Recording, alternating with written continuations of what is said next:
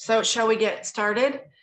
Yes. Before we get moving, I want to remind everybody that in the reminder that you got 2 hours ago, there was a link that goes to my Google Drive. I set up a separate folder for you that has, it has the 2 documents from last week, but it also had a folder that has the 13 items in it that Tom's going to be talking about today. So if you want to download those afterwards, if you didn't notice that, then go ahead and do that afterwards. Okay, it's now 1:30 and we're about to start on the second session of Dr. Thomas Broussard's talk on stroke, aphasia, and recovery. Before he gets started today, we're going to have Nicole Leonard, our local stroke center coordinator, give us a review of the signs, symptoms of stroke and what we should do. As she and Megan Fry emphasized last week, urgency is truly, truly important.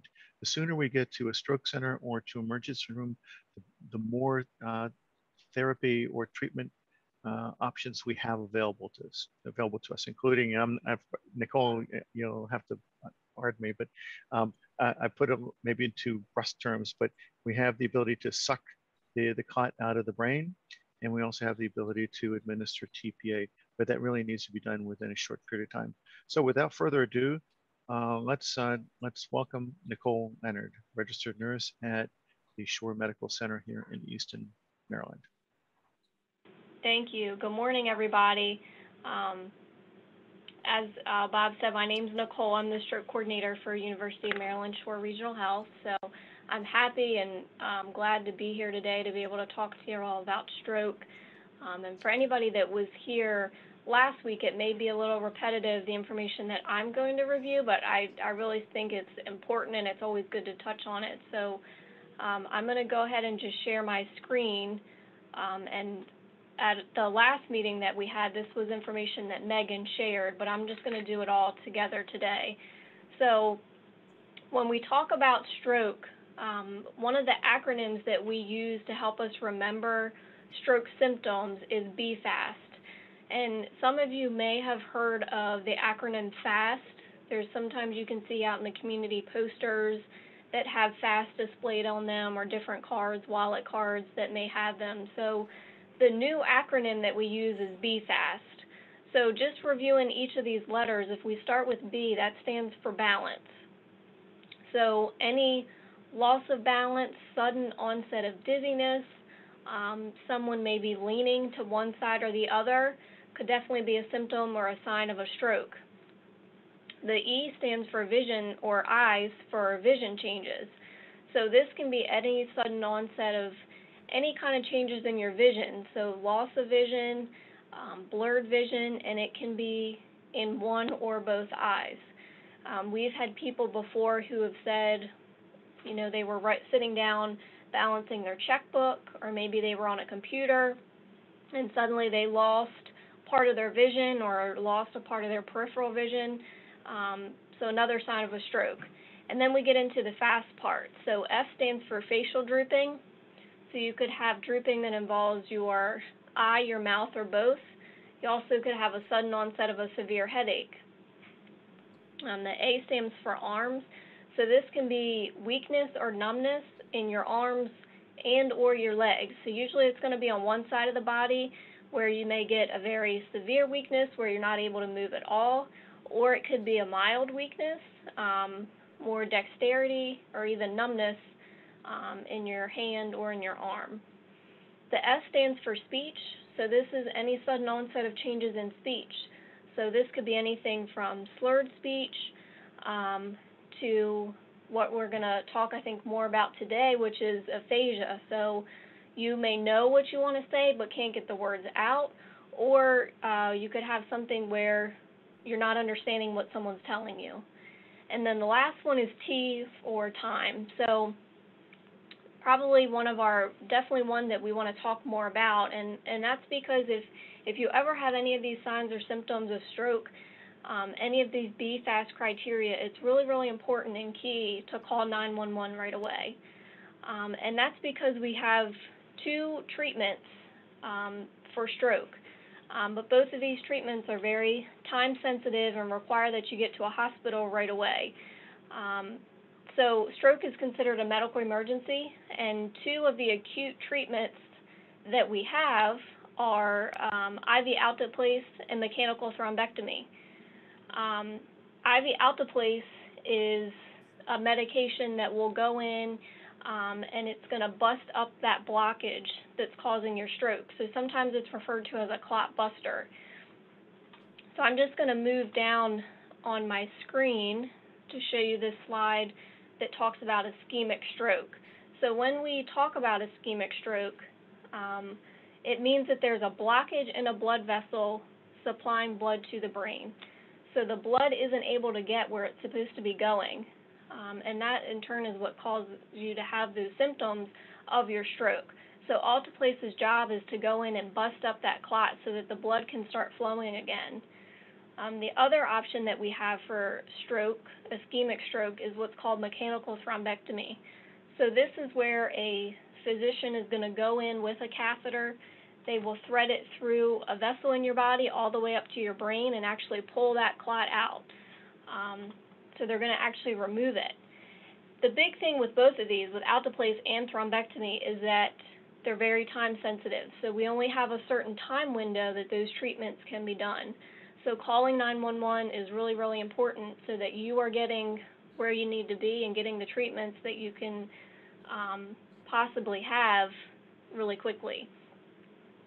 So when someone calls 911 with stroke symptoms, the EMS providers that will come and see you are going to have certain processes and protocols in place that they're going to do, and they're going to take you to a designated stroke center. And when they're on the way, they're going to give the hospital a heads up that we are coming with someone that is displaying these signs or symptoms of stroke. And then that hospital, in turn, that is a stroke center, also is going to have processes and protocols in place that they're going to be ready for you as soon as you arrive to the hospital. So there's going to be a team of people waiting, ready for you when you arrive there. To give an example of what we do here at Easton, a physician is going to meet you at the door. They're going to assess you right on the stretcher, and then they're going to go with you or with a nurse to CAT scan. So we're going to start getting some of those images that we need, get all those complete, and then bring you back to the emergency department. And then at that point, there's another whole team of people that are going to come in and be doing a lot of things at once, again, all with the goal of treating this stroke because it's a medical emergency. And the best way to describe it, for someone trying to visualize it, is really, if anybody knows NASCAR, if you think about NASCAR and they have their pit stops.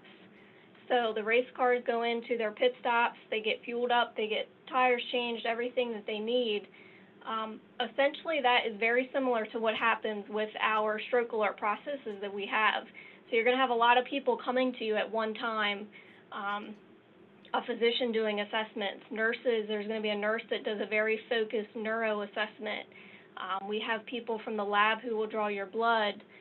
We have techs that are going to be doing an EKG to look at your heart rhythm. We also consult with University of Maryland neurology team because they help in that decision-making process. So it really is, we always tell people when they come in, it's going to be a lot of things happening at once. But again, we all have that goal of just wanting to make sure that we're getting you the treatment that you may need as quickly as we can. So if you take anything away, I'm just going to go back up to this slide. Please remember the symptoms, those BFAST symptoms, and just remember to always call 911 right away. Don't wait. You know, some people say, well, maybe I just want to take a nap and things will get better or this will go away, and you definitely don't want to do that. You want to call 911 right away, get yourself to the hospital, so if there are any of these treatments, that we can get those started and going. Nicole, last week we covered some of the symptoms that we might notice in our loved ones and also signs that we may notice on our own. And I know you have those there and we're handing, people will have copies of those, but can you go through that again? Sure, yeah. So this slide, and this is one of the packets that will be sent out, gives you some examples of things that you may see in your loved one to better describe these symptoms. So when we talk about the loss of balance or dizziness. Things that you may notice are someone is wobbling around.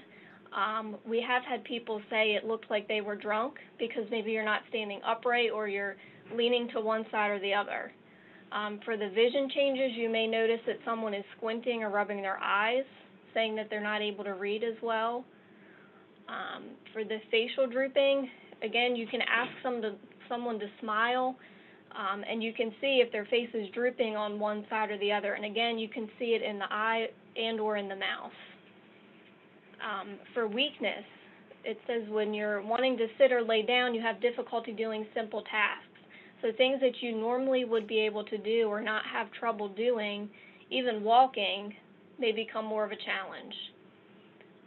For speech, the trouble speaking, sentences you may not be able to understand what they're saying. You may find it difficult to have a conversation with someone, or you may notice too that the person looks like they're not understanding what you're saying to them. They look confused where they normally wouldn't be.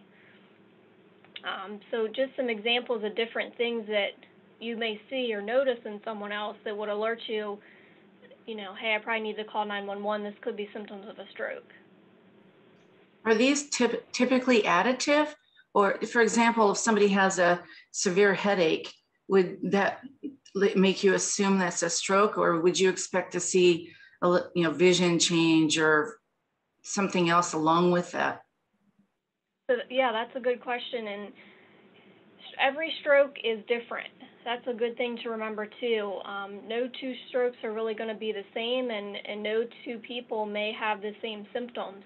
So it could be that someone only has one of these symptoms, or it could be that someone has a combination of, several symptoms all at once. So no two ones are going to be the same.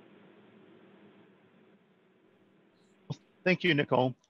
Well, it's time to introduce Dr. Thomas Broussard, who is not only a nationally known and well-recognized stroke recovery and aphasia expert, but also has just celebrated the anniversary of his first catastrophic stroke. So without further ado, Dr. Thomas Broussard. Thank you. Thank you very much. I will share and we can get started. Once we get to the share, make sure that's okay. Okay, can everybody see this? It's all working? Is it working, Bob? It's working. Good. Okay, good.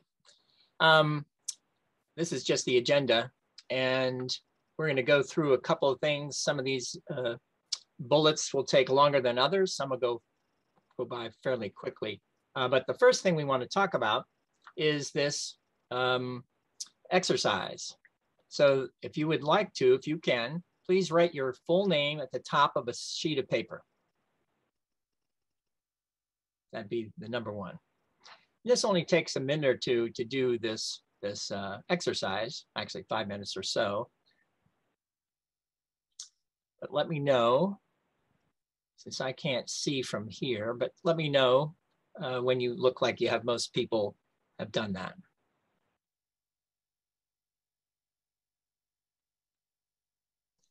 Done. Done. Looks like, Annabelle, are you done yet? She's done. Okay, let's move on. Looks like Rhonda's end is done too. All right, so and hopefully what I didn't say before is hopefully everybody in today's class were at the class last week, because that would be helpful. But if this is your first time, I will be talking about stroke and aphasia as we go forward. So I think you'll get most of the gist of things as we go forward. But in this particular case, with this exercise, you've now put your name with your normal dominant hand. Now I want you to write with your other hand, your non-dominant hand, and write your name 10 times. So please go ahead and do that. Your other hand.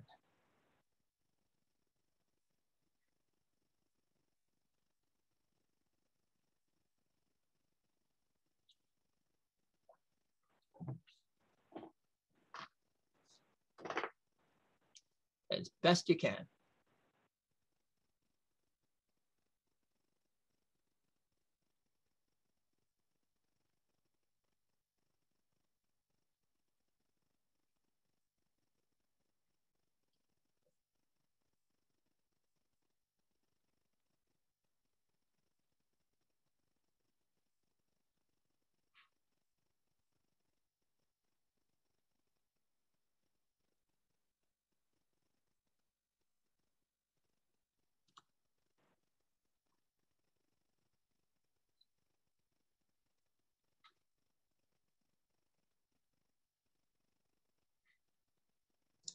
Mine's pretty bad when I'm writing with the correct side, but it's even harder the other way. Tom, I'm a lefty. I'm looking at this handwriting, and it's evident. And by the way, it's evident that if I had to eat with my right hand, I'd starve to death. You look like, Tom, you look like you've been practicing this a lot. Oh, no. Nope. I made sure I did this, you know. Just now or today? Well, I did this a while ago, yes, but I didn't practice. In my case, it got worse. I thought I was doing better, paying more attention to it. And maybe I tried to go too fast, but you see it got worse as I got into the 8, 9, and 10. Has everybody pretty much done it? Pretty much? Still laboring on it, huh? When it comes to laboring and it's just your name, and then you get to get an idea of what we're talking about here. So the next question is, how did it feel? How does it feel with you to write with your other hand? It's painfully slow. Awkward. Awkward. Frustrating. Frustrating.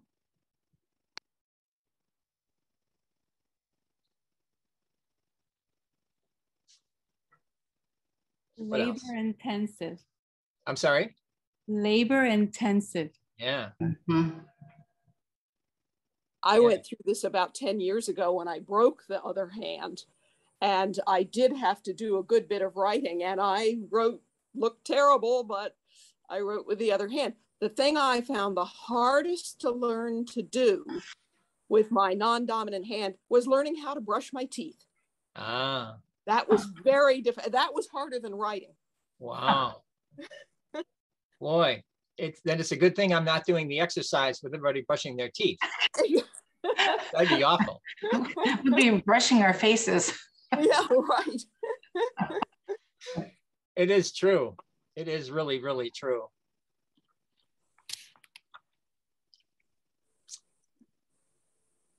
Assuming that you guys have all, even if you hadn't said it, you probably feel it. It was challenging. Arms get tired. Anybody feel anxious just about the whole thing? The fact that you had to do it? Yep. And here's some more. Took a long time. Frustrated. Somebody already said that. Did you feel like you were holding your breath sometimes? Focused effort. Mm-hmm. Felt foreign. Yeah. I started doing this a long time ago. So what you see in this slide have, I put them all together from other people who have made their observations themselves. And I do this, and once it happened with me, I started doing this all the time. It is interesting that when we, quote, learn something, if we have a lot of habit-related activity, then we're not so worried. You know, we just do what we have to do, and we don't use any energy of which you are aware. You don't use any additional effort other than what you normally do, like when you're writing your name. There's no energy that goes into that. You've created that habit, which turns out to be, of course, the neurological representation of your writing your name as one example.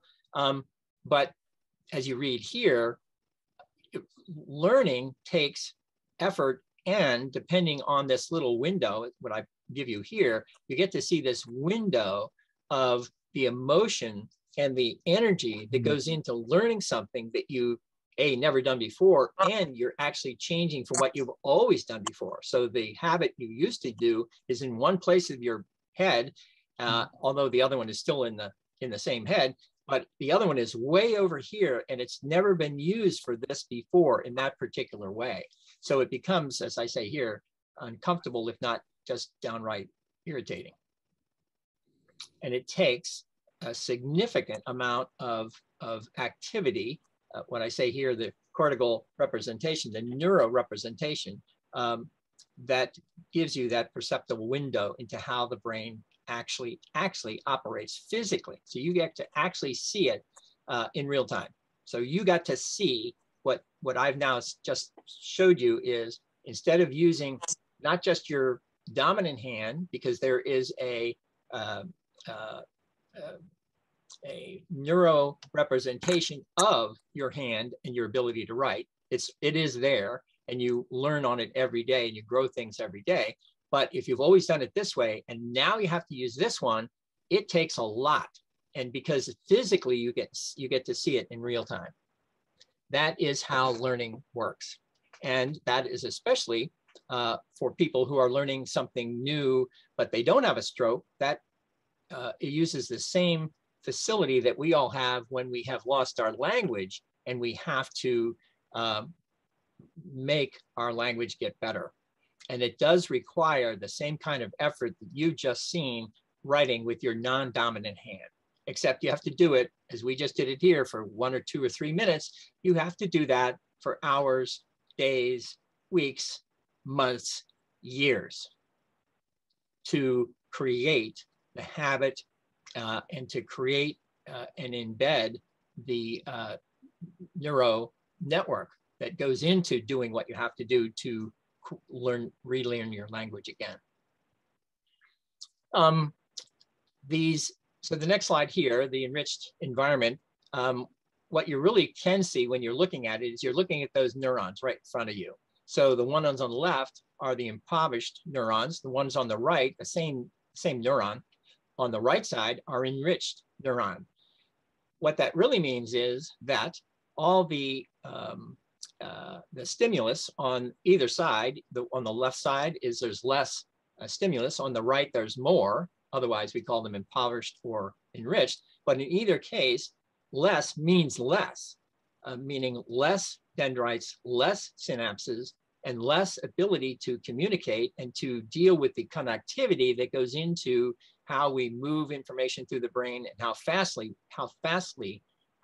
we can move the information in our brain on the left side, as I'm calling it here, the impoverished, moving into a more enriched environment, an enriched set of stimulus that will grow and enrich the neuron themselves, so that now you have that ability, that new ability to communicate and build the connectivity that really is how the neurons work. Nothing happens on their own. It's all about the connectivity of sending information between one cell to another, to the muscles, and so on. So now you can look at the enrichment side, exercise, and all the kinds of things there are, again, they're not terribly dramatic.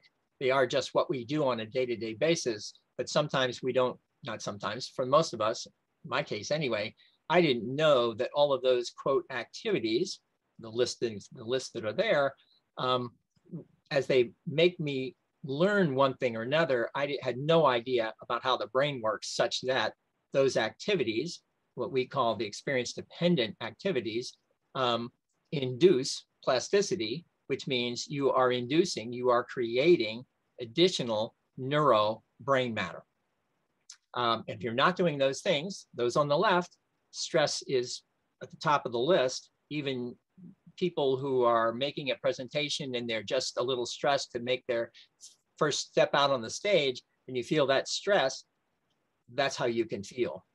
And stress in all kinds of different ways really can affect you, as well as all these other things on the left side. So it is really all about the connectivity of the neurons, and make the new connectivity based on the new dendrites and synapses, metaphorically those branches and leaves that allow the connectivity to work. Tom, yes. Look, it looks like this is a good example of our lives prior to stroke as well.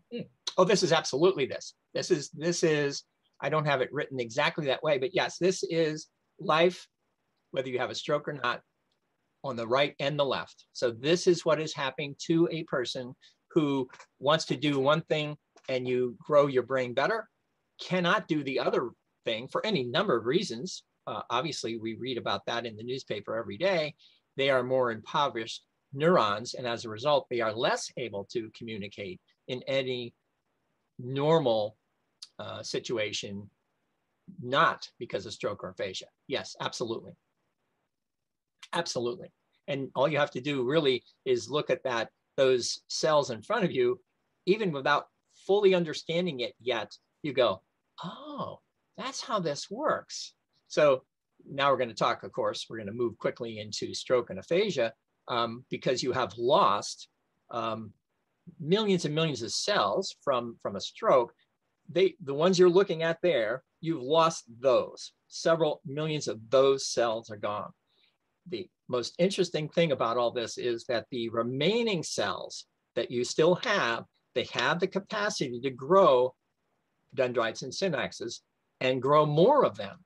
So the cells you lost that were lost and the dendrites and synapses that went with them, now at least you can grow more. How do you do that? In an enriched environment, and you have to be dedicated and put the focus on the exercise on the right side of this slide for people with stroke and aphasia. But yes, Lynn, everybody should be trying to work hard on the right side and not so much on the left, although we both obviously have both of those things on a day-to-day basis. But yes, good question. That's exactly it. Talk a little bit too about experience-dependent neuroplasticity. You'll hear everybody talking about plasticity. It's really the same type of thing. But the longer term is experience-dependent neuroplasticity because to induce plasticity, meaning to stimulate plasticity, you have to have experience-dependent activities. So that's why it moves in that direction. And this slide, these 10 principles of experience-dependent neuroplasticity are for anybody, whether you're healthy or not. So this is for you when you want to learn a new skill, new language, new activities, be better at baseball, basketball, you name it. It's all about plasticity. It is all about that. There is nothing else but that. Again, since we learned about photosynthesis when we were in 3rd grade, we do not know, we are not been told, and I don't know how we're going to make this happen other than introducing a class on plasticity so that even kids can go, oh, that's how, without necessarily knowing all of the details of this, but the same way we understand we convert light into green leaves, we want to convert thought and cognitive activities into more brain matter, neuromatter. So that's how it works, and that's how we should do that in school, so that even, like I say, even just a little, so you can better understand how much more goes into how the brain works, even with just a little bit. And then these 10 principles, use it or lose it. And many times you actually have said this yourself, right? You're playing basketball or anything, and you haven't done it. You're learning a new language, and you haven't done it for a month because you went somewhere else, so you couldn't practice that new language. Yeah, number 2, use it and improve it, or lose it or lose it. Those are the types of things that are mostly described by folklore. I mean, it's just the way people think. But yes, there's components of how we get better based on these activities. Say that word for me, Lynn. Specificity. Oh, there you go. Got to get it? Specificity. There you go. Obviously, you have to have something in mind as opposed to nothing in mind, as it were. Repetition is huge. Intensity is huge, as you see here. Time matters because clearly there are certain stages of how the brain works and how the recovery works in terms of how it happens by nature before you get into more effortful need for the activities. Time does matter. Soon after your stroke is better than 3 months or 3 years after your stroke. But even with those different parameters, you can still work off of that again, as well as best as you can. Salience, of course, matters. Age matters. The younger brains have better ability than the older ones, just because the age of the brain ages over time. Even a good, healthy person is losing cells as we get older. So that too has an issue. and transference and inference also have issues as well. But this is a good citation. I encourage all the students at the master's school to really understand that and take it with them everywhere so you can better understand how it works. But that is those 10 principles which we refer to. Could you give an example of the intensity? Oh, sure. The intensity is, let's say that, a good example, we have conventional therapy, intensive therapy, and what I call enriched therapy. So if it's conventional, like me, I got 30 sessions, 15 hours, because they were 30 minutes each, twice a week for 4 months. That is 15 hours. Intensive therapy, and actually to answer your question, intensive means that in between 4 to 6 weeks, not 4 months, that they will create about 150 hours within those 4 to 6 weeks. So basically every week for about 30 hours a week, that will be more intensive. So that's 30 hours a week of activity, as opposed to, in my case, 1 hour a week. 30 hours a week, 1 hour a week. That is what intensity is all about. And I'll say it's huge. And I'll say it's also sort of unfortunate because it costs money to get into these intensive programs because often the insurance won't provide all of them, all of the cost of it all. But if you are able, you likely will, quote, get better in those 4 to 6 weeks of intensive activity. And that too, that's what we have to work on. We definitely have to make it better going forward. Tom, I think you made a comment last week too about when you are in that therapy program right after a stroke, that it's important to be thinking about what you need to be doing afterwards and get guidance then from the professionals who can help guide that program of self-help. Yes, I don't have that slide here, but it is interesting because if you are having a stroke and you're at the hospital, you're not obviously conscious of much, even if you are awake. You won't really understand what's happening yet. But as you move into a therapeutic set of activities and venue, then again, that person, the patient, won't necessarily be able to tell the clinician, hey, we should set up a plan. As if I really knew. Let's just say it that way. As if I really knew, I would have said, okay, what's the plan? Because we're going to end here soon. What should we do to go forward? Since I won't be able to have been able to say that, the clinicians, again, ones that I urge, to build that habitual therapeutic structure of the experience-dependent activities before leaving your conventional formal therapy. Because it's really the habitual component of that, what you absolutely need, because otherwise, when you leave the therapist, now what are you going to do? So you really need to help build that. And that could be part of the plan, but it definitely have to build part of that structure. Is a spouse typically allowed in those sessions so they can see what you're working on? Yes, it always depends, but if you're there for 30 to 45 minutes, you're typically actually doing those activities while you're there with them. The dependent component of that, building that structure, means that you have to also tell your patient, okay, when you go home, now instead of those 1 hour of formal therapy, now we want you to do 10, 20, 30. It all depends on how you are actually using the energy you currently have, because it took me a month before I could really do anything. And then you still get terribly tired for months and then even years. So you can't really tell them, okay, do these 40 hours. But if you're only doing one and they say, well, I can do, and come back with your little diary and say, I did 5 things and it took me, 3 hours. That's still so much better than the one in terms of the intensity. It's been, now if it's 3 hours, then it's 3 times more intense than the one.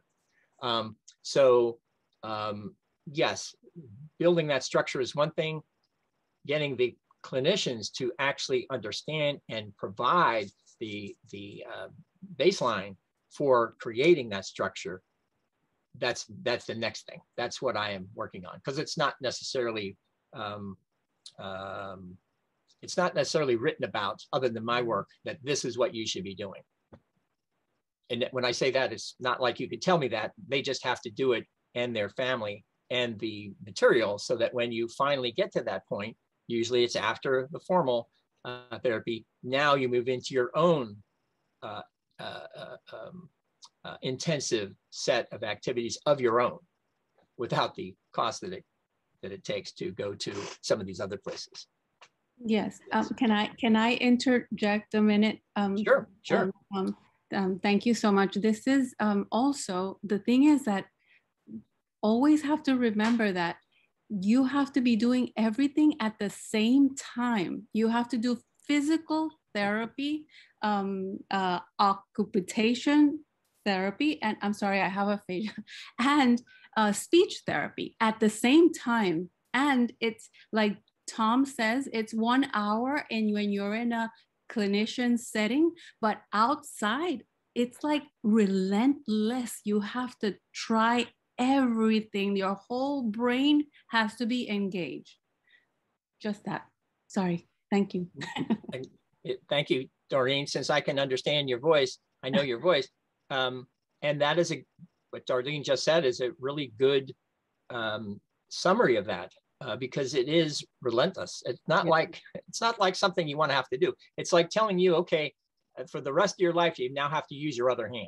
Yes, exactly. When's that going to happen? You know, you're going to run away. So again, we're not telling people to run away. We're just helping them understand in the same way. Often, we'll talk about it later too, based on who they were before. That's also going to be a large part of this too. I'll go through this one quickly. We talked about that, experience-dependent activities. We talked about that, converting. Yep, we talked about that. And yes, persistent, repetitive, cognitive, and language activities. That is the food. That is what makes it work. Now, of course, we talked about the title of this is the metaphor, which is interesting because we're sort of moving, not really moving off of the therapy component, but moving to an understanding that there's so much more therapy that comes as a result of what we, the people with stroke and aphasia, have done and can do going forward, way above and beyond the formal conventional therapy. And using metaphors just happens to be one of those things, just happens to be one of the many things going forward. And most of these you all know about. The metaphor is a figure of speech that directly refers to one thing by mentioning another. It provides the hidden similarities between two different ideas. Often, for those of you, I think I've said it before, obviously had my stroke 10 years ago, saying this out loud for me is therapeutic because I don't get to do this that often, to be able to actually read something, read this and say it out loud. So there's an awful lot of speed that goes into this too. And again, very helpful and therapeutic.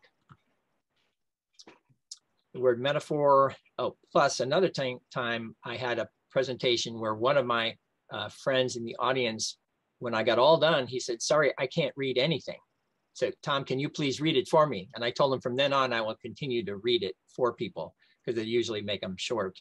The word metaphor itself is a metaphor coming from a Greek term meaning to transfer or carry across. Metaphors carry meaning from one word, image, idea, or situation to another, linking them and creating a metaphor.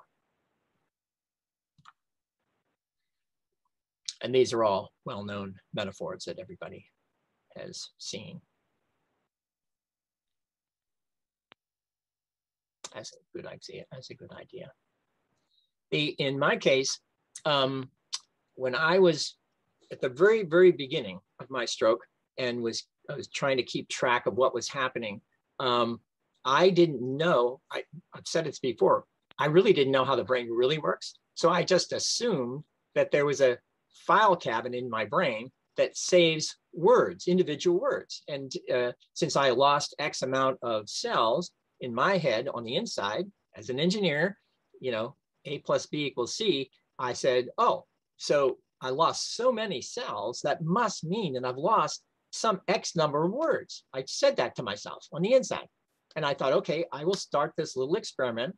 And when I'm now starting to walk, I will start looking everywhere I can, looking at signs, looking at images, ideas, material, and see if I can't find. I must be able to find some words that are gone, right? They're gone. I went everywhere. This was on day one when I put it down, and I wrote it in my diary. Not that you can actually see when I was writing my diary, but I wrote it and said, I can't find any words that are gone. I could see some are, quote, damaged, some are more difficult to see, say, even sometimes see a faint shadow of that word, but I could still see what it was, and I could see everything in front of me. So I could see these items that I'm holding, whatever they might be. I couldn't pronounce some of those words or even come up with those words, but they were still there. And that's when I realized, oh, this is not just filing individual words.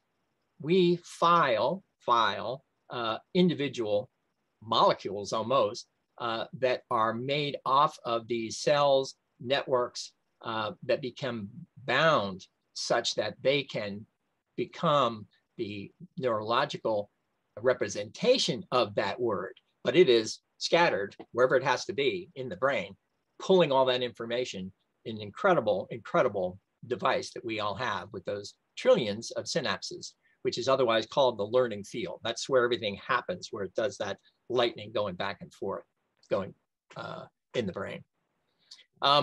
So that is when I started realizing that I was looking for metaphors that can help me understand how the brain works without being told, because I'd have to read a magazine or books about the science of the brain, and I couldn't read, right? But you still have your intellect, you have your brain, you're thinking your way through, and I started thinking my way through how the brain works using metaphors that it turns out is part and parcel of how, of the stimulus that can help build more brain matter, because I had to think my way through this and come up with the ideas, which were often images of what I was trying to understand, and come to understand that that is how it works. Or as a metaphor, it is very much what it works without having to read the scientific literature, although now I do read that as well. And I'm going to give you lots of the citations that you're going to look at what I've been saying, then you read theirs and go, yeah, it's pretty much what Tom was thinking.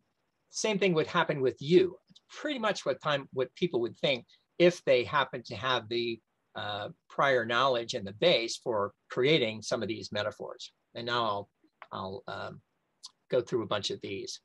And as I say here, converting thoughts and cognitive stimulus into neuromatter.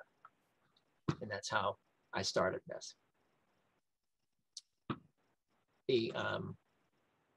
Now this one is a really good example. If two things happen, so this is our brain, it happens every day, it happens in flows, they call it flows, and there's some 4 billion flows a second in terms of the way the brain works, and it's like lightning. You saw it actually last week with that video, and it looks a lot like lightning. That's pretty much what it looks like.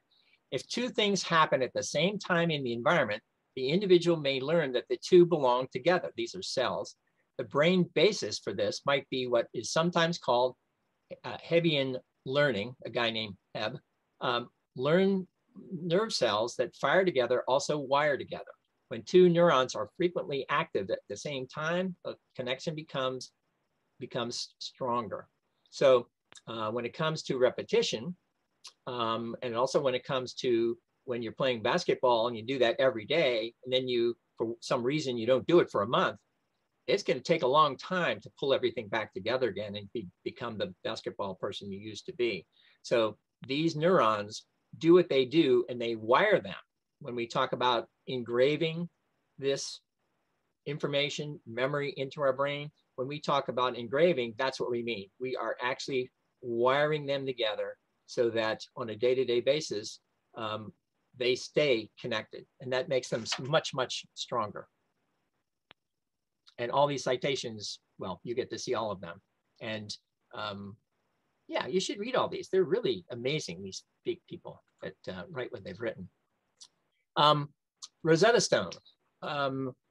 If you might remember, I know Bob and Lynn might remember, the last year when we started making these classes, I was hoping to have my next book done by my 10th anniversary, by the 26th of this month. And with COVID and everything else, it will still be a couple more months. But the book itself, which is around here somewhere, shows you a lot of these images. And right now, without knowing anything else, you get to look at that Rosetta Stone and you go, oh, I remember that. You know, the 3 languages that had to be translated between 1, 2, and 3 different languages going forward.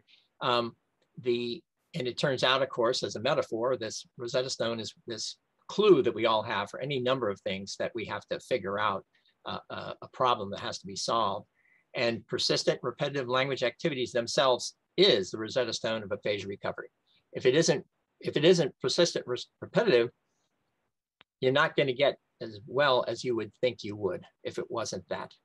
And that is the Rosetta Stone of aphasia recovery.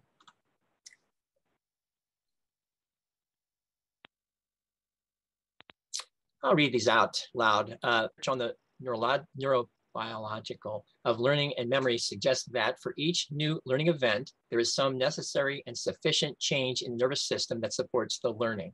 So when you learn anything, as they say here, for anything, if you have a psi, anything, it builds a representation, a neurological representation that supports that learning, whatever it is. It just doesn't matter. Anything you think you're learning here today in this class, you're looking over here, you're looking at my tie, you think that's cute. There's any number of things. An hour from now, if you happen to like this tie, you're going to remember that tie. That means that to remember that tie means that there is a change in the system, in the nervous system, that supports that memory, because of the way the brain works. Everything we know, knowing Bob's name, knowing Lynn's name, everything we find out in this 1 hour, everything comes with it, this representation that actually does present it. It just happens to be only with neurons. This neuroplasticity is itself driven by changes in behavioral, social, Sensory. Say it again. Sensory. Thank you. And cognitive experiences. In our view, this endogenous process of functionally appropriate reorganization in healthy brains is also the key in promoting reorganization of remaining tissues in the damaged brain. Really talking there about the fact that whether you're healthy or not, we're using the exact same principles. Sounds like defragging a computer. That's true. That is true. Absolutely. Absolutely. Yeah. Yeah. Russian dolls. Everybody knows what that is for the most part. When we were kids, everybody has it. I have my couple here in the house.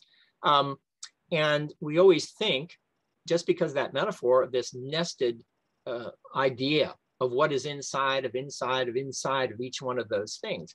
Well, again, this is me on the inside. Everything what we're talking about are images I had in my head when I thought about the Russian dolls and thought, oh, there must be more to this fact that in the beginning, there was reading, writing, and speaking that were difficult, that they were the deficits of my modality, my 3 principal modalities. What I didn't know was that all of these skills and deficits were all nested such that if you think you can read, write, or speak, well, you can't just do that. Beneath that are all these nested processes that lead up to being able to read, write, and speak. And I said here, and I actually wrote that in another one of my earlier books, nested deficits seem to appear in the process of disappearing with more practice. What that meant for me, and you'll see here too in the next quote, I could actually start to see that I had additional deficits. And as I became to see them as deficits, I could also see that they were disappearing, meaning they were getting better, and I wouldn't necessarily see what I couldn't have seen before. I only got to see what I couldn't see before because they were deficits, because I became more aware, and they were going away, so I couldn't see them anymore with more practice. That's me writing about that with one of my earlier books, and now you get to see how it does work with these nested skills and deficits going forward. As it says here, the deficits are buried deep in the nested dolls of our language. The physical basis of the informational operations performed by the nervous system resides in the ability of the nerve cells, neurons, and their oxonic. Is that oxonic or dendritic? Yeah, something like that. It's the oxonic, and the oh, there you go. And the dendritic processes to produce, transmit, integrate, propagate impulses through the complex neurological network. Yeah, I know. I got to keep working on this. Of course, I did write another article too. When you look at my website, you'll see that I wrote a whole article about why it's very important and therapeutic for us to tell the people about my problems, as it were, my deficits, and to have them to tell me what they are. So I get to hear it back and forth, providing me with the feedback that I wouldn't otherwise get if I was just reading this to myself, right? It's almost impossible for me to say it to myself that I'm making these mistakes, as opposed to you saying it for me. So yes, that's why I do this. I want to make sure that I'm as damaged as I can be so others can see it and I can learn from it. I know. I'm otherwise what I call it. Huh? Some of us would have chosen simpler words. Yes. Well, you know. But you're not cheating, so that's good. Yes, exactly. I'm what I often refer to myself as I'm just an idiot PhD guy, you know. I'm just doing the best I can. Yeah. Same thing here. I say same thing, they're all the same thing in my head. Knitting. You know, and I know, and we all know, because of so many people that knit, and they knit unconsciously. They just do it, and it keeps on going while they're having conversations, while they're playing chess. I mean, it just keeps on working. And that is exactly the way the brain works, to the degree that you can continue to do those activities, which is the knitting, and they become habitual, that is knitting. And once you have the habitual network running, then you find your way to, as I say here, you unconsciously knit the difficult to find words like those that we just talked about. And when I go home, or when we're done here, I'll go back to those words that you just talked about, and I'll go back to the online so I can have them pronounce it for me on the computer. But the more I do that, the more it becomes knitted into what I otherwise can't find. So when it comes to plasticity and having a stroke and recovery, you can't, quote, tell the person, okay, do these 10 things and do them all the time. What you have to do is help create that structure of what they used to do in their previous life. If they were knitters, great. If you're building ships, fine. But you have to understand how any of us have tried to create these metaphors that you can find out more about the brain without reading about it in scientific literature. And then you find somebody like me who reads about it too. And then as I say here, the language is woven into actions, just like we talked there about the knitting. The tight and rapid link between language and action processes, because they are highly, highly integrated between language itself and the actions themselves, at the level of the cortex, has implications for language therapy. If language and action representations are strongly connected with each other, or to use a particularly plastic phrase once coined by the philosopher Ludwig Wittgenstein. Wittgenstein. Wittgenstein. Yeah, it sounds good. Wittgenstein. Language. Wittgenstein. There you go, with an accent. Is woven into actions. It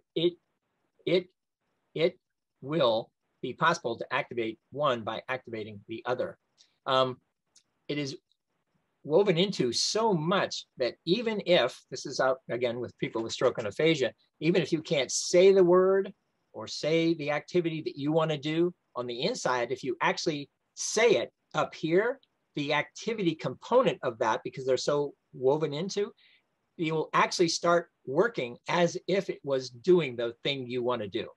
So if you're reading and you can't, but you tell yourself, I want to read this, the brain starts reading, even if you can't express or understand what is happening. They are so completely interwoven, as it were. So that to me tells me it is not unlike, you might have done this experiment they've done over the years. I use basketball again. They had a test, basically, the kids that were practicing and playing basketball, then they would check and see how well they were playing, making baskets. And then the people who would just think about it, they wouldn't do anything. They would just think, okay, here's what I do. I pick it up, I hold the ball, I hold it a certain way, and I release it, but you don't do anything. And they did that study, and they said the people that were thinking it did better than the people that were doing it, right? So it is completely interwoven in that way, woven into. Again, this is how a person with stroke and aphasia gets better, even if they're not able to express what they want to say yet. The fact that they are actually trying to express what they want to say is, as I say, half the battle, because the brain does what it does. It even sees some of that feedback, and it's working hard to make this happen, even if you're on the outside still can't get to the point of being able to express what you otherwise is thinking is happening on the inside. That's, to me, that's pretty amazing. Every day, to me, this is pretty amazing. Princess and the Pea, when it comes to habit. Yeah, these little things can make a huge, huge difference. You actually have, there's 13 images we're looking at here. You have 13 articles. And if you read each of these, you'll see a whole lot more information of how it is that I thought my way through this. So everything you see, you're going to see this in those articles, which is helpful. And here with the habit and the Princess P, those actions which appear the most insignificant, if only they are constantly repeated, will form for us in the course of weeks or months or years an enormous total which is inscribed in organic memory in the form of ineradicable habits. I'm not going to try that again. Ineradicable? Pretty good. Somebody else say that for me. Ineradicable. Ineradicable. Okay. You sounded just as good as me, or as bad. So even the habits, whatever you had before your stroke, an awful lot of your recovery has to do with who you were before. And that too is another one of the gaps, because nobody's really going to talk about what you did before when you get in with your venue, the therapeutic venue. They might say what you used to do, oh, you did this, this, and this, but there isn't any in-depth learning by the clinician about the patient in front of you.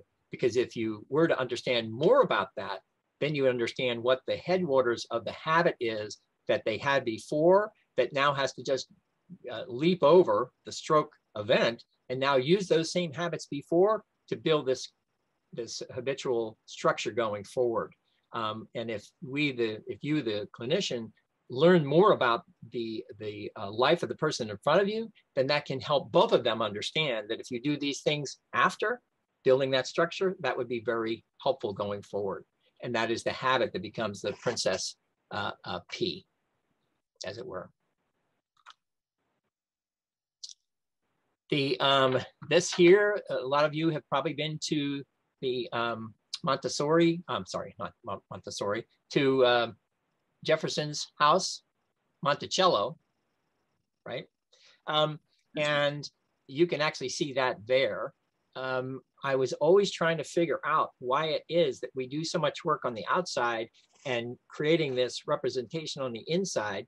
And I came across this when I was there last year or the year before, and realized that Thomas Jefferson was doing exactly what we are doing here today, except we are this duplicating machine, this polygraph. Activities on the outside create neurocopies on the inside written with plasticity ink. This is almost, you would look at that and go, yeah, I understand exactly. When it comes to what we talked about earlier, the enriched environment, the 10 principles of neuroplasticity, it is all these activities provide the stimulus that bind the nerves together, and they become on the inside what the outside has been trying to create. And that's how it works. You have any questions on that one? Because that's always pretty interesting to me, that is exactly how it works. As we were mentioning before, anything we were talking about, the being able to pronounce the word indecapitable, whatever it is, I have to go back and look at it. But all of us, you're saying it to yourself, say, I do or don't know that word, but I'll work on that based on what you're now creating that structure in the representation. And the neurorepresentation of every spoken word. These circuits or networks can be considered a neurological counterpart of spoken word form. Neurophysiology evidence for the existence of such memory chains for spoken words has been reported in a number of studies. Basically, there is this word form, spoken word form, that becomes the neurorepresentation.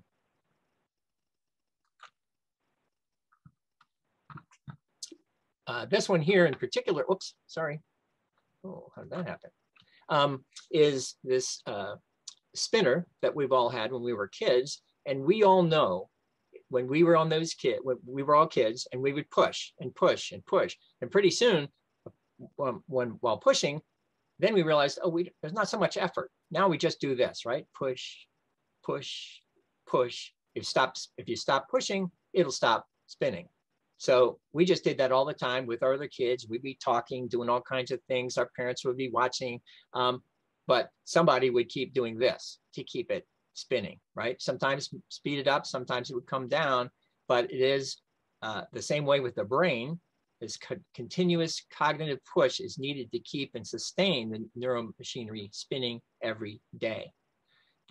All of us know, if you are a runner or just a walker, I walk 5 to 6 miles a day.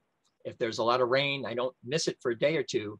Really, one day, I can feel it. 2 days, I'm not so happy. 3 days, oh, what a tragedy it's going to be to try to get back up to speed again. The same thing happens on almost anything you can think of. I have my grandson who has CP, and he comes here every Monday through Friday at 4 for an hour after school. And for the first week or two in school, he didn't want to come. And finally, my son, his dad said, yeah, you got to do it. And sure enough, now it's 2 weeks into it. And I have to say him every single day, because for sure he was forgetting what he was or wasn't doing the day before or 2 days before. So you have to keep spinning. And it's a great metaphor for how the brain has to work. It cannot be what it needs to be without doing these principles, including the repetition of this constant push. And the article talks about homework is more than just homework, because typically we try not to do our homework. A lot of people try not to. But the universally admitted fact that any sequence of mental action which has been frequently repeated tends to perpetuate itself, so that we find ourselves automatically prompted to think, feel, or do what we have done before, accustomed to think, feel, or do under like circumstances without any consciously formed purpose or anticipation of results. And this is James in 1887 talking about what we just talked about. And he put in those italics, they feel, think, feel, and do. It takes homework. It takes that continuous push, a tendency to act only becomes effectively ingrained in us in proportion to the uninterrupted frequency with which, now back to the intensity Bob talked about, with which the actions actually occur and the brain grows to its use. The next result is that habit diminishes the conscious attention with which our actions are performed. The more you do with less effort. And we'll see another slide coming up with that exact thing. If you've ever used decoupage before, I don't know if anybody has, but my mom and my grandmother did this all the time. So when I was a kid, they would mail letters when they were on travel. My mom and grandmother were born and grew up in the Philippines. So after the war, they came to the United States and then went back all over the world. But I got those stamps and I would save them all. And eventually my mom made that box. And over all those years, all I could remember was the repetition of a decoupage was applying the varnish and then sanding, the varnish and then sanding 40, 50, 60, 70 times. Mentally, I thought that's what she was doing. Then after my stroke, I thought, well, this whole thing about the brain, it turns out that you just apply the stimulus every single day, whatever it might be. And that is where the learning starts, but it has to be done. It has to be sanded down. That's the consolidation component, if you read about that. So you have to actually apply and then you sand it down. Then it becomes what it is going forward. And that's what that looks like. The stamps under the glass. It scarcely indeed admits of doubt that every state of ideation consciousness, which is either very strong or is habitually repeated, leaves an engordic impression on the cerebrum, in virtue of which that same state may be reproduced at any future time in response to a suggestion fitted to excite it. Yes.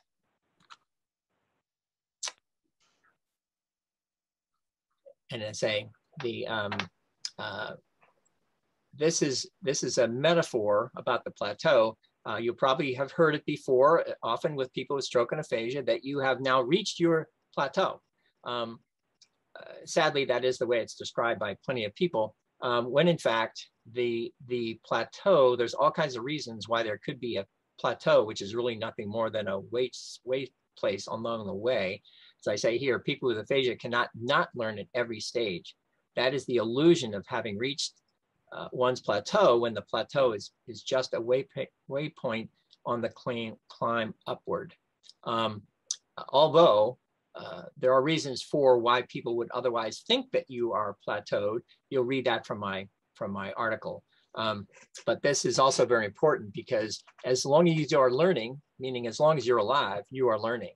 And I have met people that are mute, that still have a difficulty, but are no longer quite as mute. I've met other people who are mute and now can speak fluently after being mute for 7 years. So it takes sometimes a long time. Otherwise, the rest of your life to do what you have to do. Spontaneous recovery is the first stage. Again, you'll get this out of that article, but the loss of function during stroke is due partly to the neurological death in the infarcted tissue, but also to cell dysfunction in the areas surrounding the infarct. These areas encompass the part of the underperfused. Yes, I know I've given too many words that many people don't know about, so I'm sorry about that. The penumbrum, which is really the shadow that survived the insult, the non-ischemic tissue and remote brain areas that are connected to the area of tissue damage. When you read the article, you will see what I'm really talking about is that there is a tremendous loss of function by cells that are still alive and living. They just have been shocked so that they have this dysfunction, and it takes time for them to basically sort of wake back up and go forward. And that is all part of the spontaneous recovery, otherwise called diastasis in Greek. So it's even more difficult. But that is just the first stage. But unfortunately, people think the first stage, the spontaneous recovery, because it happens fairly quickly and it's all by nature. There's no therapeutic component of that. It's just the way the body works. And then, so things are happening and then it comes down and people think because you're going down, that means you're coming at the end, when in fact, you're just coming down to a new place from which then you shift and start to go forward again, but with obviously a much lower rate of improvement compared to the spontaneous recovery going forward. Brain topiary, as I say here too, this is just one more thing coming to understand that just like this metaphorically of that garden with that plant, tree looking like a brain, our brain works the exact same way in terms of really understanding how the brain works in this incredible, complicated device.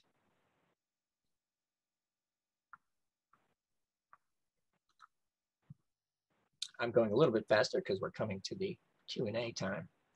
Shaping the networks of the brain. The scientists do talk about shaping the network in that way. The standard definition of an enriched environment is a combination of complex, inanimate, and social stimulation. This definition implies that the relevance of single contributing factors cannot be easily isolated, but there are good reasons to assume that that is the interaction of factors that is an essential element of an enriched environment, not any single element that is hidden in the complexity. And what they're really saying is that sometimes people think that if you do your therapy here today, that tomorrow you're going to get better based on that one half an hour or hour of therapy. And that's not the way it works. It's too integrated. We can say any number of things, but you have the rest of your world coming into you, goes into the brain, it integrates all of that, and it makes certain other decisions that help with your behavioral changing, but it doesn't happen just because of this one thing here that somehow over here you'll get somehow better. It doesn't work that way. It really is hidden, but it still works the same way. And the daily alchemy of neuroplasticity, really this is the last, sorry, not the last one, but it is really the last one, where on a day-to-day basis, plasticity works based on, I say here, the magical chant, but really it is the day-to-day chant of being able to read, write, and speak as the cognitive activities that are needed and therapeutic, even if they are badly done, as I've tried to do here, not being as good as I would like to be, but it is all of those things that really convert and turn thought into thoughtful expressions. What were you thinking before but couldn't express, and now you can express for the first time.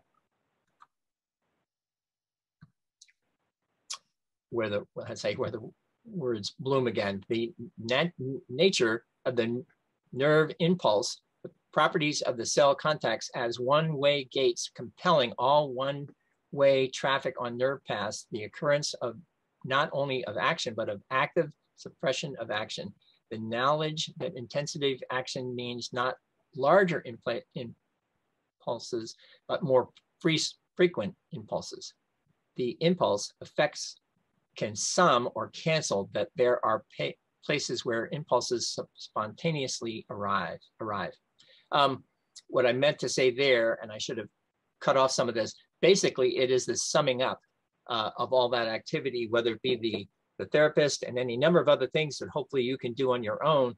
All of that can be summed up and become what it now needs to be going forward on a day-to-day basis.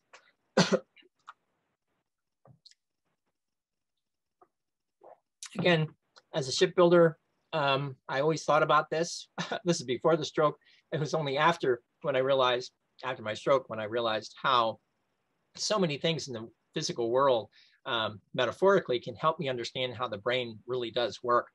When it came to our language, having lost so much, when you talk about so much of these millions of cells gone, and realizing that you can't get there with just the 15 hours of therapy that I got in my conventional 4 months sessions, because you have to build that structure, because it has to be sustainable to alter the ship of state, or the ship in this case of a big ship, where the rudders are so big that you actually have rudders within the rudder, just to change the movement of the rudder itself. And then that drives the inertia of a huge ship in front of you. So the speech therapists start the sustainable component of the therapeutic equipment needed for the long journey towards recovery. They are the rudder within the rudder, helping steer the ship with the interest, support, and stimulation that is needed.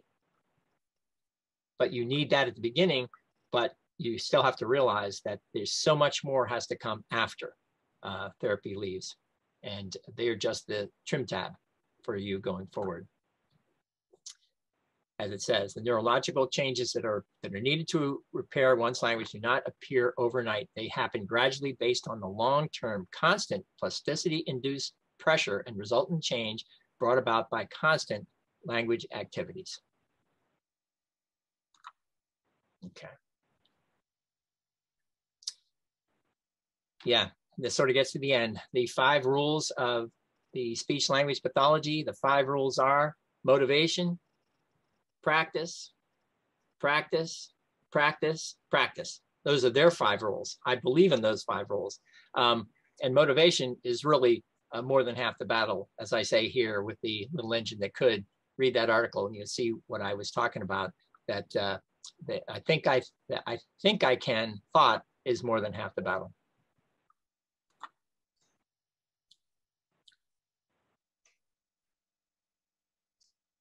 You're reading that. I'm going to keep on going without reading it for you because we're running out of time.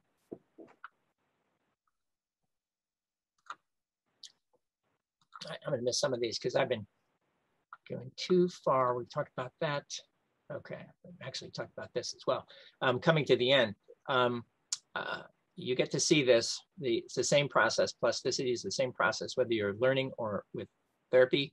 And really, therapy is learning and learning is therapy. Educating the wider public about aphasia, we just happen to be the key to understanding how aphasia is recovered, it is as the key to understanding how plasticity works for all other people without a stroke necessarily, about how learning works as a foundation for all learning.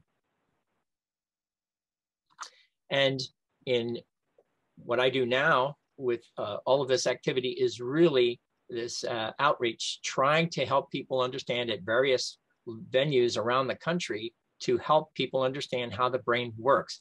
And yes, happen to be stroke and aphasia per people, but we're not here to just tell you how wonderful we are to get better.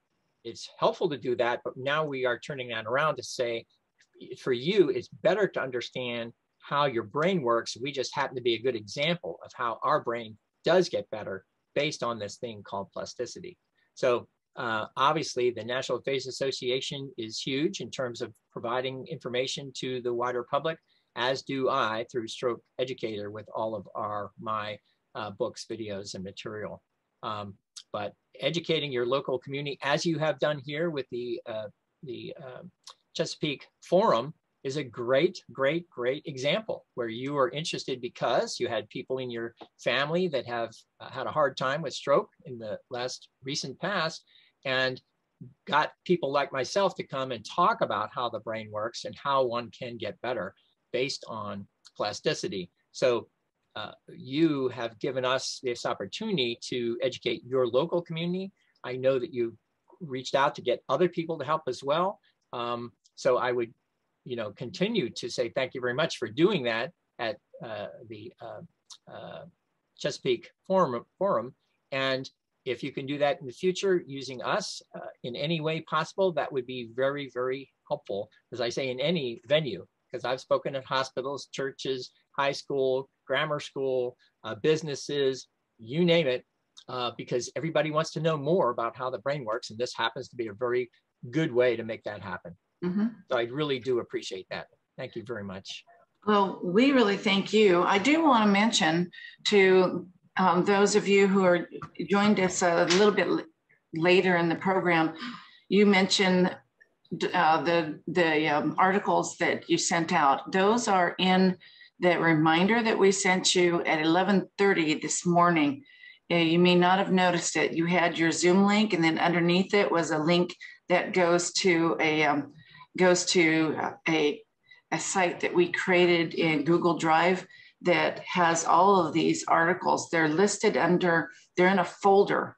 You'll see the 2 stroke articles that Nicole gave us and that from the first session, and then you'll see a folder, and that has the 13 articles that Tom was talking about. You can download them to your own computer, or you can simply open them and read them as you go. Thank you. Well, we have some minutes for some closing questions, and so before I make some closing remarks. So who has the first question?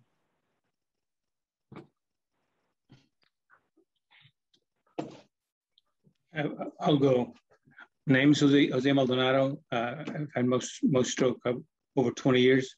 Nicole knows me very well. And one thing that I'll say is God bless Dr. Broussard. I wish that I would have met you 20 years ago when I had mine. But practically everything you said, I've had to learn basically on myself. I'm still learning. But I also speak to groups throughout the US, even down in Puerto Rico. And that was one of my advantages, that I was fully bilingual. I've been bilingual since I was a child. And so, but I couldn't, when I couldn't find the words in English, then I would actually say them in Spanish, hoping and praying that the people I'm talking to, would make sense out of it. But I gradually, that helped me. And so, but I mean, this is the first time I've heard of you. Believe me, I'm going to start going to a lot of your writings and whatnot. But I just wish that more doctors would have your experience. Obviously, I don't wish them to have to get there the way you have. But I think that I just wish that the doctors out there could learn what you've learned. And God bless you. Thank you. Thank you. Hopefully we can stay in touch going forward. You can count on it. We can count on that. Well, yeah, that'd be wonderful. Yeah, Nicole knows me, and I speak to several groups down in Miami, New Jersey, Colorado, Chicago, and I've been doing this all my life on my own, and to hear somebody like yourself, saying the exact same things that I'm saying, obviously a little more different way and that, but I mean, you're such a breath of fresh air. Thank you.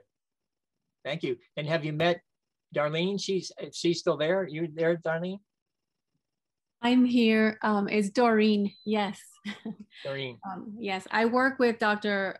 Browser also, and Jose. I'm from Puerto Rico also. Bien.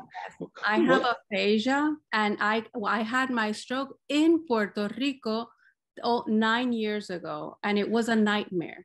And I was locked in for 3 years. So I know exactly what you're saying. Well, I've talked to several doctors groups in Puerto Rico because I didn't find any stroke support groups down there, and so there aren't. Yes. And so one of the things that I plan to do, I retire this year, December. But one of my things that I want to do is to go down there and help to form different support groups, stroke support groups.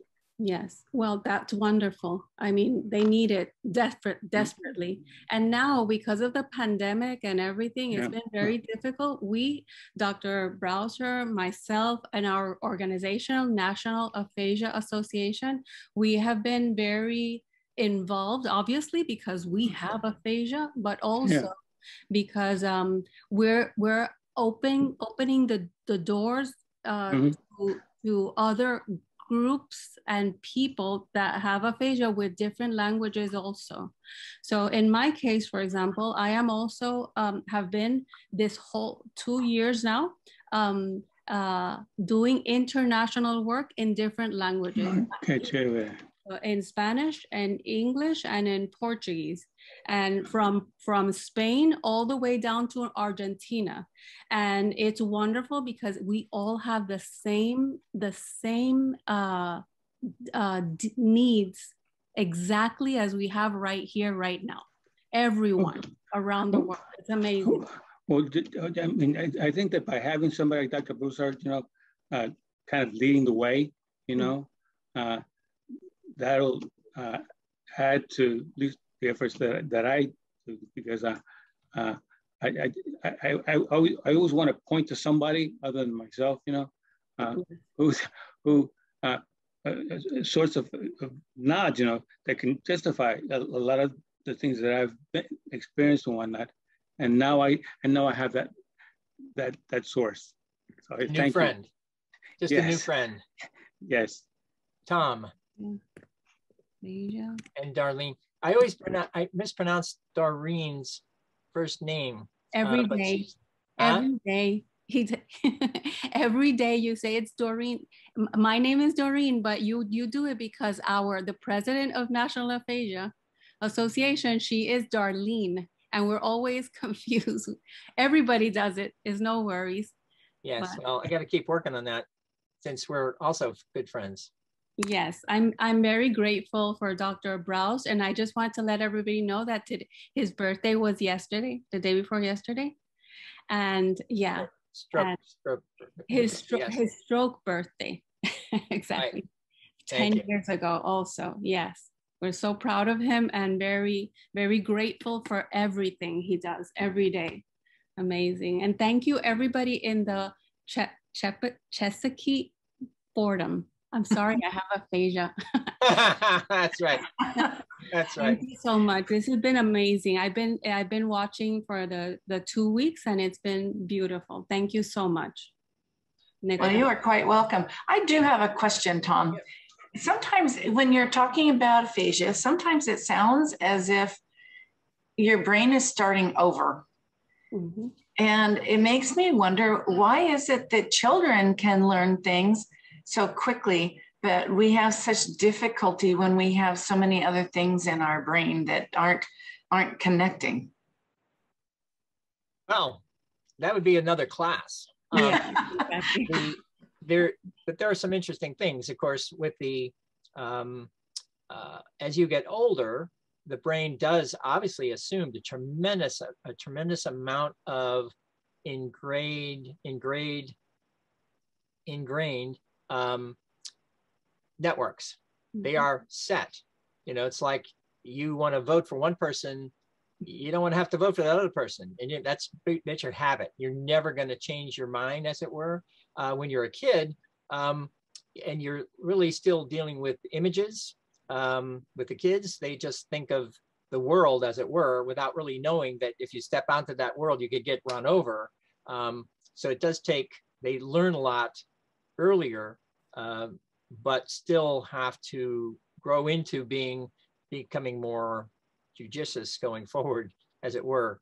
But it does take an interesting thing, because when you're younger, you have twice as many cells as you and I do also. So so that too is this shaping of the brain and sculpting the brain and pruning the brain up through, 6, 7, 8 years old kids also. But yeah, longer discussion of that, but a good question. So I had a question too. Are the number of cells that one has always the sheer number of cells growing, shrinking, et cetera, et cetera? So let's suppose a young person has X cells. You said something about twice as many cells as an older person, say. Right. So is there a diagram of the the life of brain cells. And when an event happens and you lose some of them, you say you've got 100, you got 1 trillion of them, and you lose 1 million. Well, 1 million is nothing compared to 1 trillion. Right. So does that number, suppose the brain cells, do the cells keep growing, or do they regenerate, or what happens? I mean, where does the supply come from, and how does it fluctuate? Sure. Humans, most adults have about 100 billion neurons. So neurons, those are the most important ones. There's another many more cells that actually support them, structurally support them, and so on. About 100 million neurons. When we had kids, they had 200 million. So those cells go away. They actually absorb that information as they start to build the new networks going forward. The interesting thing about the answer to your question is that the remaining cells you have, either because of a stroke or just as you get older, you actually do start to lose cells. But to answer your question of do you continue to grow, the answer, interestingly, is yes, even though you're losing your cells. Well, how can that be? It's because the remaining cells have that capacity based on the stimulus that will grow more branches and leaves, more dendrites and synapses. So you can learn new things even if you have lost certain cells, because those cells are never going to come back. Although scientifically, there are some ways that there are some additional cells that can be created, but we don't have to worry about that. It really is this plasticity capacity to grow more branches and leaves with the remaining cells you have. So if I had lost, pick a number, 1 million cells, they're gone, never going to come back, but the remaining cells grow the additional parts of the learning fields that allows me now able to speak when I couldn't speak before. So is that an argument for Chesapeake Forum and continued learning? Because I think that the universe of people who are signing up for Chesapeake Forum is interesting because they're older people and they want to continue to learn. Yeah. But now we have new reasons for supporting the Chesapeake Forum. Right. Right. I think I also thought of my grandmother, who was a fantastic knitter and crocheter all her life. And she would carry on a full conversation with numerous people while her fingers were moving like crazy the whole time. Right. And she was knitting sweaters for grandchildren, great-grandchildren. She lived to 97 years old. Wow. And she was still talking and knitting in her 96th year when I visited her last. Wow. And you've explained it to me. Yes. So she wasn't a reader. I have all her old letters and things of this sort, but she was a knitter. So it's Chesapeake Forum and knitting is the solution. That's right. That's right. Charlie, thank you for that plug. Yeah. I'd like to take a moment to recap a little bit of what we went through in the last 2 weeks. Lynn, could you mute, please? Well, I just wanted to add something really quickly. Don't forget that Tom was talking about more than just knitting, but more physical activities as well. Mm-hmm. And that speaks very well to our new alignment in this winter with the YMCA. So our members will have a chance to be working out at the YMCA and coming upstairs for a class that will work with their brain. Yeah, there's some great work on learning for older people, learning for everybody, basically, but basically activities and cognitive activities together. Not just do one or the other, but together. And that is what provides the most push in terms of plasticity. Maybe instead of chairs, we should have the little, the bicycles. Yeah, while you're talking. Yeah, exactly. I do all my walking while reading. It just turns out that I do that. I did that before the stroke and after the stroke without knowing how therapeutic that was. So in the future, we just finished a Chesapeake Forum class by Forrest Hansen on the symposium. Those guys were lying down on couches. So now what we ought to do is to get the YMCA bikes and put them in a circle and continue to a dialogue. There you go. Well, or sit on Swiss balls. You know, those big Swiss balls. Yeah, that's exercise. Sitting on that. Yeah, that's a good idea. Well, allow me to recap here a little bit. And first of all, and following up with what Jose had to say about, there are perhaps a lot of people in healthcare that don't know much about this. In fact, I've spent the last 4.5 decades around human clinical chemistry, veterinary reproduction practices, and these last 2 weeks really opened my eye to a lot of things, raised my awareness about brain function and how stroke and aphasia recovery actually happens. You know, it's interesting how Nicole started out with the metaphor. She talked about, I have all these notes today. She talked about the NASCAR stroke team and what happens in the stroke center or in the ER.